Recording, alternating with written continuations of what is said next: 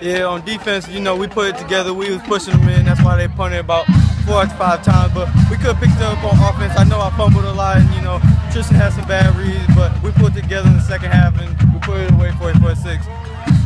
Just talk about you guys. You had some tough games in a row. Yeah. Can you talk about how much of a factor that plays into it when you play good teams every week? Yeah, you know, Canton first game, you know, wing T, Zealand West, wing T. They just beat on us. A lot of people got injured. Rockford game, 3 people. We had to replace spot, but it's next man up. And then when we go against Rockford, you know, we put it away. It seems like you don't go down easy. First hit, you know, or whatever. You've had some runs where you just kind of grind and trying to get everything you can, right? Yes. You know, my dad told me before the game, just when you get the ball, don't go down the first hit.